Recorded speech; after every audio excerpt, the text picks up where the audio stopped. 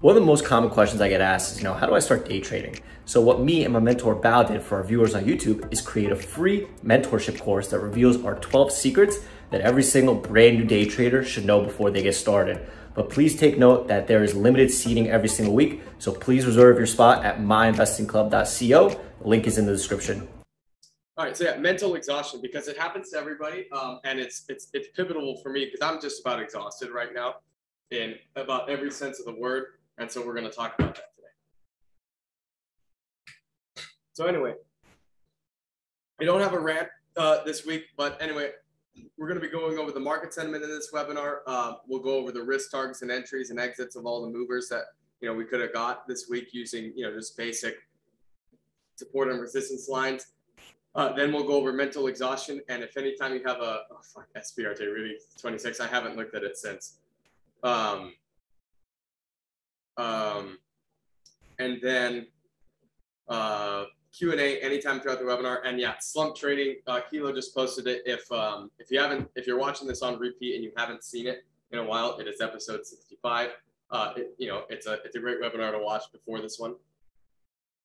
This one will kind of build off that one. You don't actually have to be in a trading slump to be exhausted, but normally it kind of happens that way.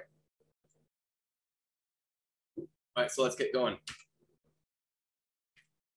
All right, so we had a couple of bulls this week, which was kind of refreshing. We had SPRT, TCAT, RGC, and AMC, where I think the biggest four bullish stocks that we saw this week in small cap land. I don't know if you want to call AMC a small cap. It's really not, but it kind of trades like a small cap as far as kind of this craziness is concerned and volatility.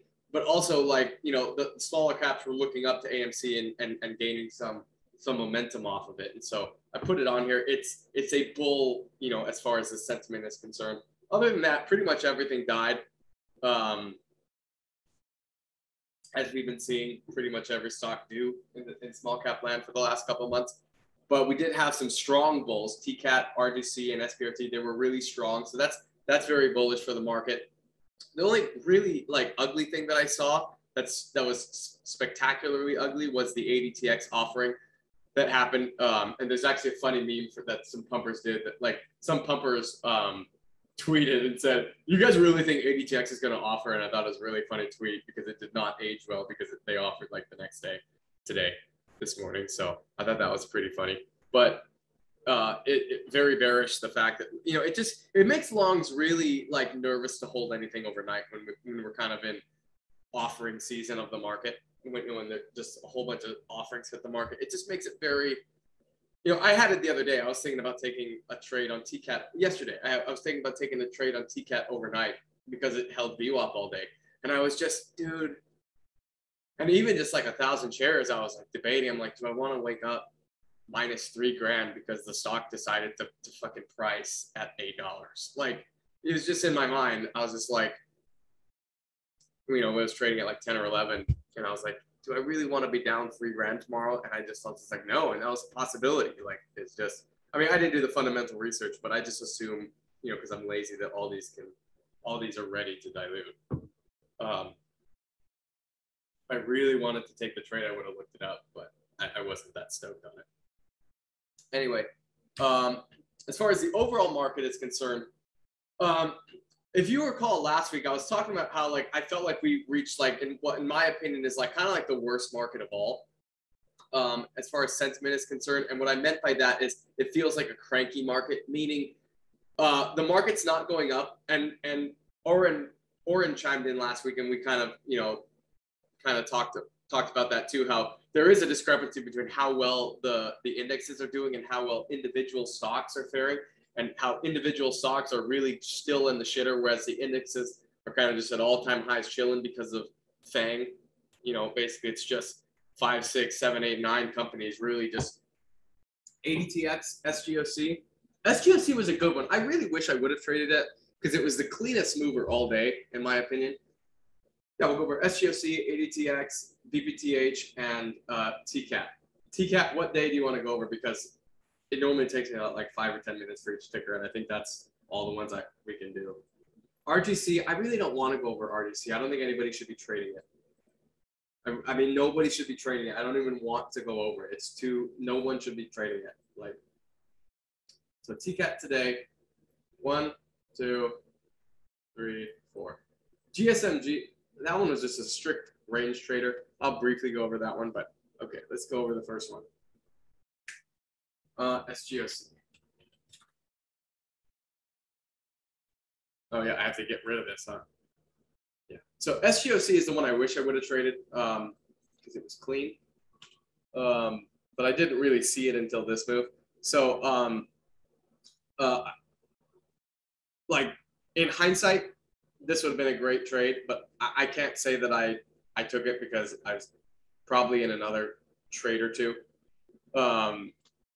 But this is a good first bounce trade. And so here's the, if any of you guys saw my bootcamp idea or my bootcamp video, you'll know of this idea where if the 1 minute first bounce looks kind of fucked, I tend to zoom out and go for the 5 minute one, which is, it's funny, like yesterday or something, I made a call on one stock and then I left. I had left already, but it was a stock that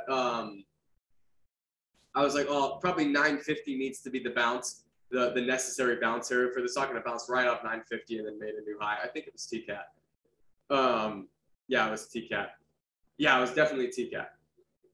And it's like when the first bounce looks a little fucked on the 1 minute, then I tend to zoom out and go for the 5 minute one, just because if the 1 minute's dirty, then maybe the 5 minutes is kind of cleaner. That's kind of the way I like to do it. And this is a nice, I mean, look at how clean this looks. A nice bounce off 8 on the 5 minute chart. And, you know, this 1 minute's a little kind of messy here. You know, it's just kind of like on a 1 minute first bounce, I'm kind of looking for it here at 8. You know, this kind of, I'm looking for this kind of bounce off 8. And, you know, if I would have traded it, I would have missed. And then like here, you know, it gets too extended here. You can try here, you know, and it gave you a little try. And this is one where it's like, oh, fuck, probably going to stop out. But then like you can try again on this 8 here if you just zoom out a little bit. This is where I think a trade could have been taken. I know it's hindsight, but this is a solid 8 buy for a first bounce on this kind of move. Yeah, and so 820, see, that's that kind of 1 minute first bounce. And it was kind of like, the problem with the 1 minute first bounce was these two candles looked really harsh. These two candles looked really harsh and probably scared some longs out. So you buy here at 820, it looks great off of this kind of level here. The problem, it's okay to try, but look, I mean, you kind of get this little, oh, here's the try, and then you have to stop out, right? Yeah, I don't really see an 820 daily. Oh, right there. Duh, I thought that was 811. But yeah, and so yeah, it's worth a try. It really is. But then like, you know, you stop out. This is where you can say maybe 8 holds. It's, you know, a wider time frame. You have to size down, widen your time frame a little bit. Maybe risk something like 780, you know, give it more, or 770, you know, give it that kind of, maybe, you know, I think this was a perfect hold of 8, but this didn't have to be perfect. You know, the wider time frame you go, the more slippage you're going to get. So like, you know, you could have bought here at 8. What you really have to allow this to do is to kind of come down here, maybe have a red candle to VWAP, and then maybe back up and then come back. You really have to give it that. The wider time frame you go, the more slippage you have to give. You guys should write that down. Thank you so much for watching our video. If you want to see more of our videos, please subscribe to our YouTube channel by clicking the button here. We do our best to post a new video every single day. If you have any questions about M.I.C or any general trading questions, please text Tosh using the number here. Also, stay up to date by watching some of our most recent videos right over here.